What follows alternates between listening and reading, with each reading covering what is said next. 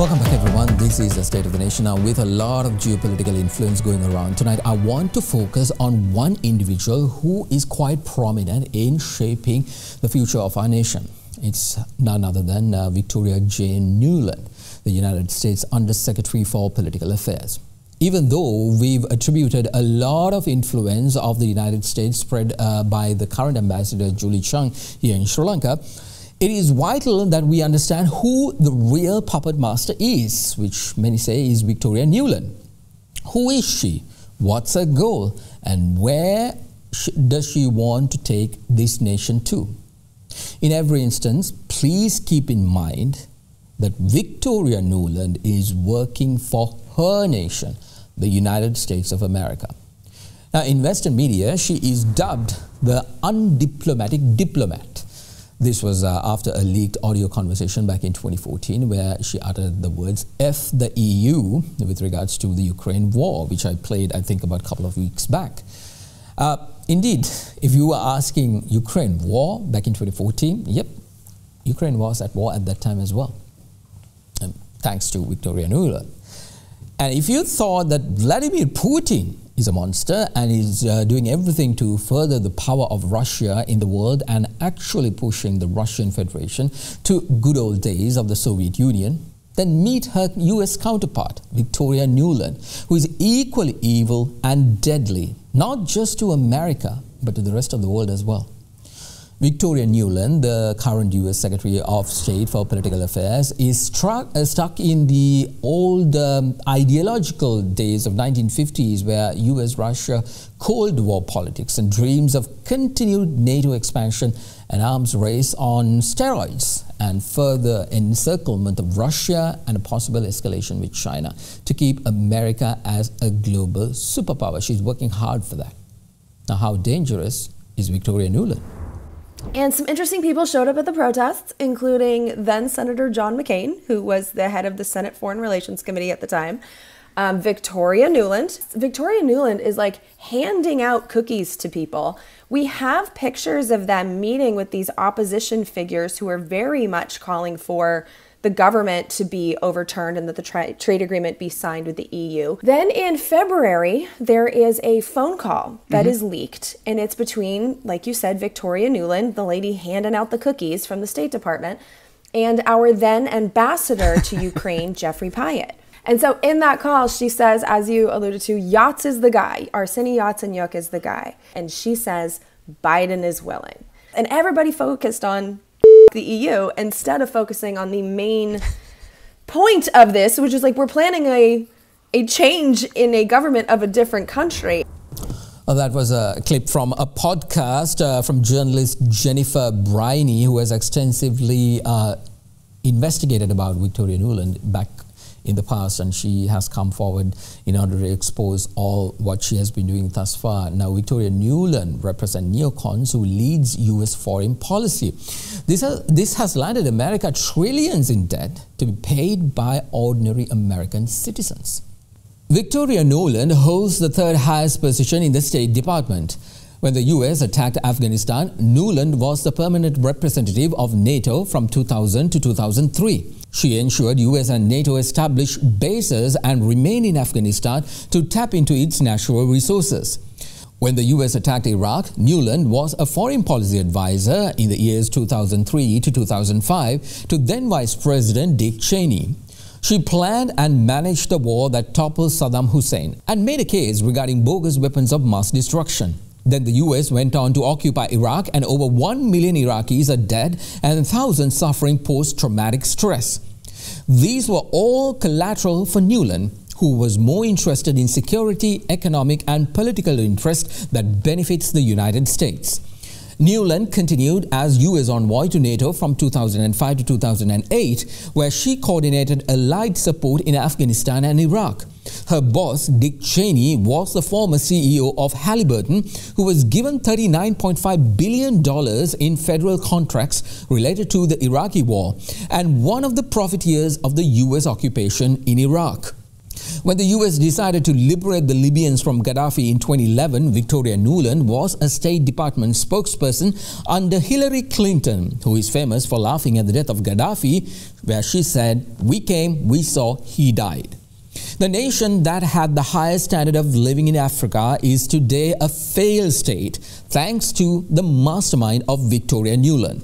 When Gaddafi was toppled in 2011, Nuland next eyed Syria. In January of 2012, she claimed the US was on the side of those wanting peaceful change in Syria. The Libyan arms were passed on to insurgents to overthrow the Syrian government.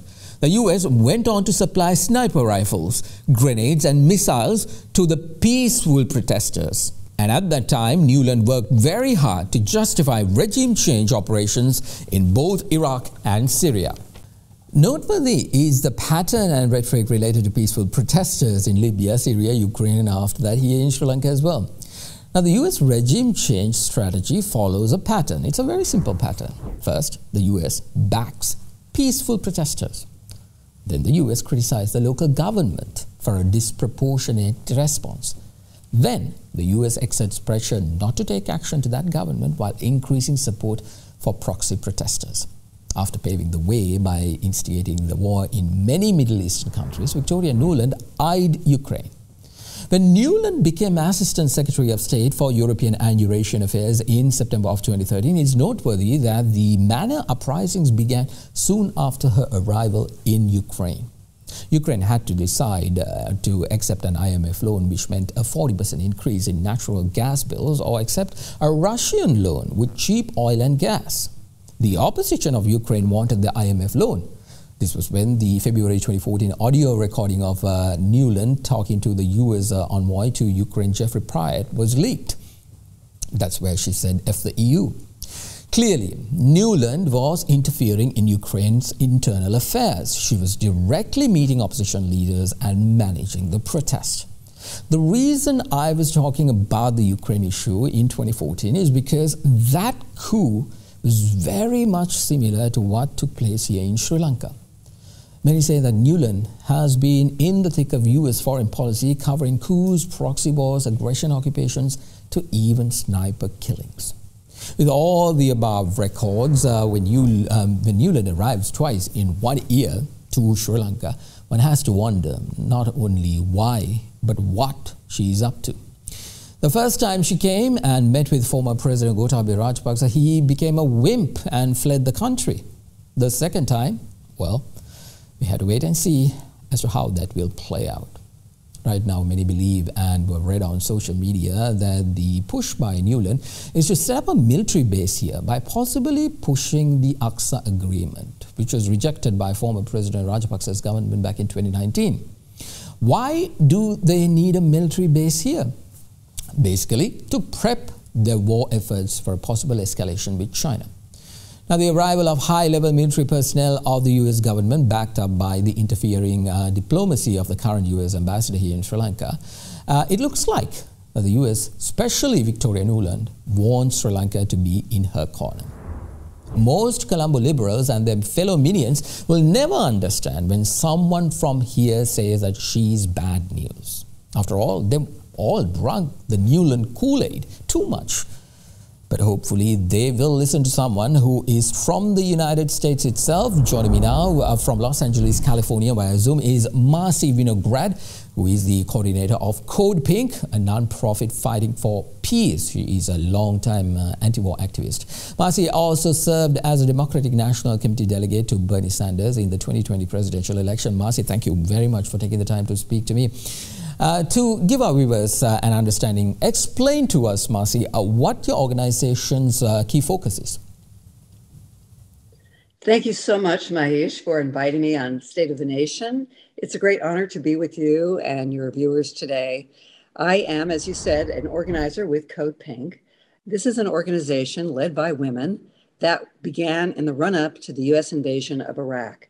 To object to that, to object to the occupation and the many wars that the United States has launched in an effort to remain the global power, the superpower of the world. We believe that there should be equal rights for all in Israel, Palestine.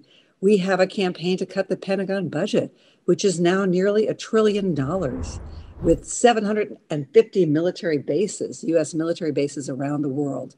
And I would urge all of those watching to oppose any establishment of a military base in Sri Lanka. Marcy, listening to what you just said, I understand that your organization is a very liberal, progressive organization working specially for women's rights. Then how come you say that Victoria Nuland, the current U.S. Secretary of State for Political Affairs, is bad news? And why do you want her fired from her position? Victoria Nuland is really like the poster child for the neoconservatives who, Mahesh, have been pushing for remaking the world in the image of the United States for decades. She was an advisor to Vice President Dick Cheney, the architect of the U.S. occupation, the U.S. invasion of Iraq. She sold the U.S. occupation of Afghanistan to Europe, said, come on board, we can win this. 20 years later, the United States withdrew from Afghanistan. It is broke. We have stolen its money. People are facing starvation. She also supported the coup in Ukraine in 2014. Now, this was a pivotal point, right? We have to go back in history and look at what was the U.S. role in Ukraine. How did we end up in this position where we are facing a U.S.-Russia proxy war with the two most heavily armed nuclear nations of the world threatening World War III? Victoria Nuland was right there in Ukraine at the Maidan Square, encouraging the overthrow of the democratically elected president. She engineered the transition government. She was recorded on a phone call saying, F the EU, the European Union, should they oppose who she chose to run the government, the post-coup government in Ukraine. She was all down for sending arms to Ukraine to arm the civil war that broke out in the aftermath of this coup, and that undermined the peace agreement, the Minsk Peace Accord in 2015. And now, Mahesh, she is out there campaigning. She's a saleswoman. She is selling U.S. funding attacks, Ukrainian attacks on Crimea. This is really, really dangerous. Crimea, we know, was annexed by Russia in 2014 following this coup out of concern that their naval fleet would be evicted. Okay? Crimea was part of Russia for nearly 200 years. It's not going anywhere. So this is really a red line for Russia. The U.S., we don't need a direct war with Russia. We don't need any war with Ukraine, with Russia. We need peace. And we want our administration to be in the vanguard pushing for peace talks. It is not. Absolutely, absolutely. Marcy, we see in this part of the world, which is not much of a focus in America, that Victoria Nuland is prepping Sri Lanka as a location to put up a U.S. military base in a possible escalation with China. Do you think this is another sign of a new war for America? I'm afraid, Mahesh, that that's what those in power in Washington, be they Democrat or Republican, the two major parties in our country, that's what they want. They want to take on China, which is insane. China has 1.5 billion people. It owns over $1 trillion of U.S. debt. It is an industrial giant, the largest exporter in the world, the largest manufacturer of semiconductors. And the United States wants a war with China? Sri Lanka must not be caught in the crossfire of this insanity. We cannot encourage anyone in Sri Lanka to support the establishment of a U.S. military base. Number one, U.S. military bases are notorious for contaminating the land, the water of the places where these bases are established. So if you want to ruin your land, if you want a Superfund site that's like toxic central, then you would want a military base. But by and large, the larger picture is we don't want Sri Lanka to be a pawn in a U.S. war with China for global hegemony. China is emerging as a peacekeeper, having just negotiated a peace agreement between Iran and Saudi Arabia, having offered a peace platform for resolving the war in Ukraine. What is the U.S. doing? It's sending $10 billion of weapons to Taiwan to prepare for a war with China. What is the U.S. doing? The U.S. is goading Ukraine to widen this war with China, with Russia rather. It is sending what to date $50 billion and counting in weapons and military assistance, in quotes, to Ukraine when any reasonable person would say, we need to end this war. Let's apply diplomacy, not the weapons of war. That will only increase global insecurity. Indeed, indeed, indeed. Marcy, if all of us fail to defeat this insane hunger towards war by Victoria Nuland, what do you think would happen next? What would happen next is that the United States and China would face off in a potentially existential threat to the entire globe, right? Both countries are possessors of nuclear weapons. The United States has a nuclear posture review, a nuclear policy that says the United States will use tactical short-range nuclear weapons, any nuclear weapons, in a first strike should our allies' interests be threatened. We've seen Victoria Nuland and the rest of the neoconservatives in the Biden administration and previously in the Trump administration vilifying China and setting us on a trajectory for a war with China. This is disastrous. Sri Lanka should have no part of this. I ask the leaders of Sri Lanka to shun the likes of Victoria Nuland and Samantha Power and Jake Sullivan and Antony Blinken, four neoconservatives in the Biden administration who are leading this drive for war with China. We have to say no. We have to say no in the United States, and we stand in solidarity. Code Pink stands in solidarity with the Sri Lankans who say, no, we're not going to be part of this war with China and the United States. We will not allow a U.S. military base on our land. Leave now. Absolutely, indeed, leave now, Marcy. Despite you knowing, living and understanding the dangers of such women from the United States itself, it's a long way until our people really come to their senses. It's a sad story here, but I hope it will be a positive one in the days to come. Thank you very much. That was the coordinator of Code Pink in the US, Marcy Binokrad. Let's get another perspective on this story. Joining me now is Derana Gamage, who is a retired Foreign Service National Political Specialist of the U.S. Department of State with over 25 years of experience. He is accredited to the political section of the American Embassy in Sri Lanka. He joins me now via Zoom from Las Vegas. Thank you, Mr. Gamage, for taking the time to speak to me. Now, what are the key intentions of the United States in Sri Lanka? Is it to form a military base, taking advantage of Sri Lanka's weak economic status and doing whatever they want to do? Actually, Mahesh, the question can be divided into two. First is that see the amount of people who came from Washington. Deputy Secretary of Political Affairs of the State Department, Victoria Nuland, the second highest ranking foreign policy person in the State Department. In February, she arrived here. This was her second visit within 1 year. Then came again the CIA director, US CIA director, William Burns came here 2 weeks ago.